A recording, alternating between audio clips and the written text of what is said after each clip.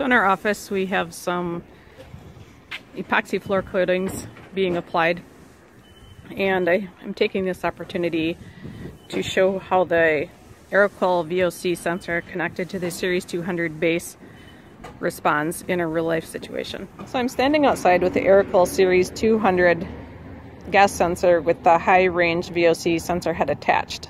This sensor head will read a range of VOCs from 0 to 500 parts per million. At the moment, the VOC levels are more or less 0 outside.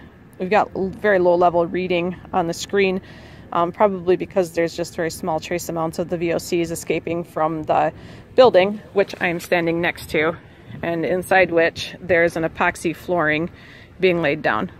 So what I'm going to do is step inside the building and then where the epoxy flooring is being laid, and then we'll see how the detector responds to these high levels.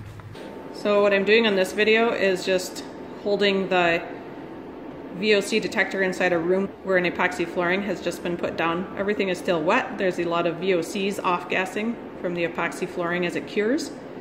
And this is just showing a real life situation where the high range VOC sensor works with VOC levels. So it is actually getting to the upper range of the VOC limit, which is 500.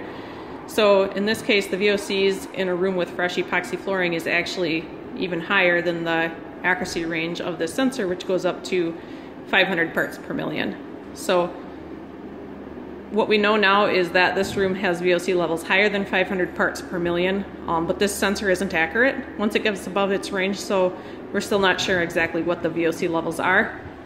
And we would need to move to a higher range sensor with actually a different technology in order to get accurate readings.